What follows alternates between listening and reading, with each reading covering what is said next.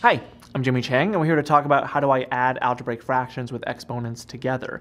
Now, when it comes to adding the fractions with exponents, what you want to consider is for you to be able to combine them, you have to be sure that the bases match and the denominators match. So for example, if you have a cubed over, let's just say b squared plus 3a cubed over b squared, this is one of those situations where things are really straightforward because the bases and the exponents match, which is what you have to be sure about before you can combine anything, and the denominators match. Now here, what you can consider is you have 1a cubed plus 3a cubed is going to be 4a cubed, and then b squareds match, so you want to keep the denominator. Now if you have something like a cubed plus 3c cubed, and they both have b squareds, you can combine them and because they have the same denominator, but you can't really combine the numerators because of the different bases, so you have no choice but to write them as separate terms, a cubed plus 3c cubed.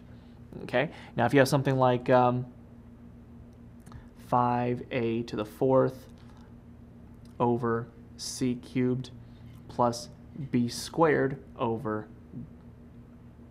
b to the fourth, you have a situation where the denominators don't match and the numerators don't match either, but because the denominators don't match, you have to find the least common denominator. So basically, this will take a lot more work than those two. So before you can add algebraic fractions with exponents together, you have to be sure that the denominators match and that the bases and the exponents also match before you can combine any terms whatsoever.